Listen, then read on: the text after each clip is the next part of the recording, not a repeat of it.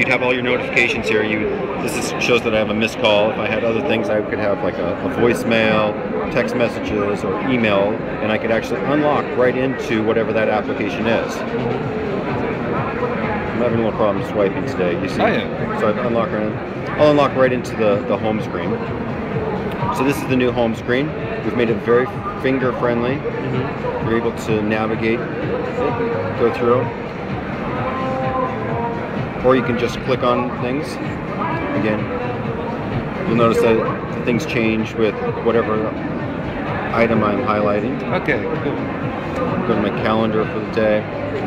And all Windows Mobile 6.5 devices will now have the start key. So I hit the start key, and just like on your PC, it takes you into all your programs. Again, very finger friendly. You can see that we've made it very intuitive, so you can see that there's one hanging over here, so that you know that it's meant to swipe up and down, not left to right. We've improved the contacts the way they look, so you see the contact's name as well as their picture. Easy to navigate. You have the little elasticity there. We'll go back. Start. Email. So you can have up to 7 accounts in here. We're going to my work email. So easily navigate. If I want to go over to my personal email, I just swipe, and now I moved over to my other accounts. I can actually go through all of my accounts, even my text. Go into a message. When I'm in my message, I can obviously scroll through it, but just like a book, I can turn it to my next message, so I can go through all my messages very easily. What else? What about the backup system, man? My phone. So there's not much to see on the phone, but it's all on the PC. So this is just the sync, so it's very light. It's all over here.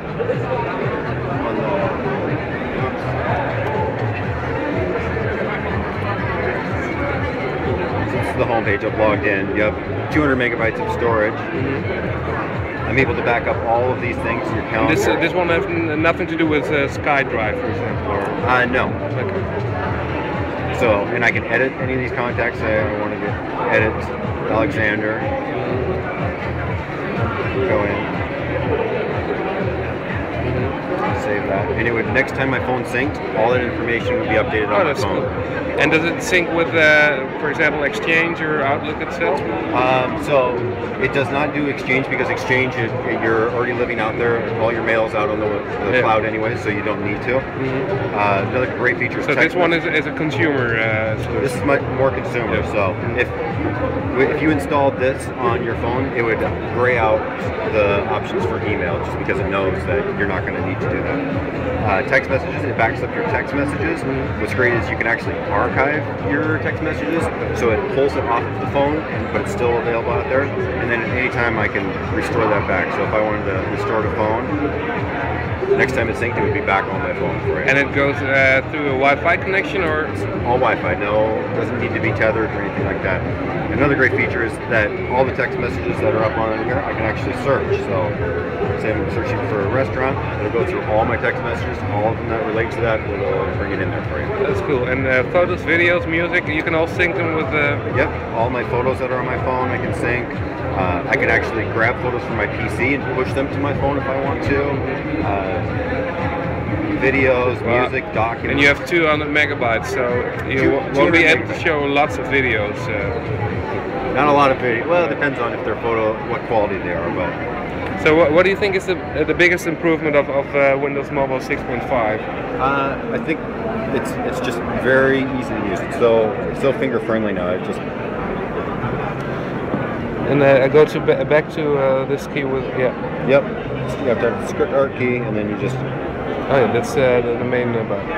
It's less Windows now, and more like a phone. Exactly. Yeah. Exactly. It's made it much easier to use. I mean, you want to use your phone one-handed. You don't want to have to pull out the stylus and what have you. It does still have a stylus. It does still have a stylus, because some people want to use that. You'll notice that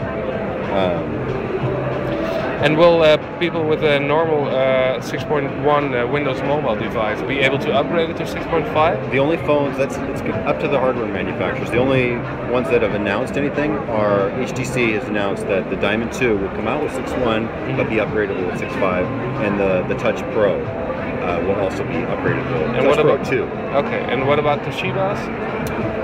Nobody else has announced anything yet, great. so it's totally up to the manufacturers. Great. Thanks for this little private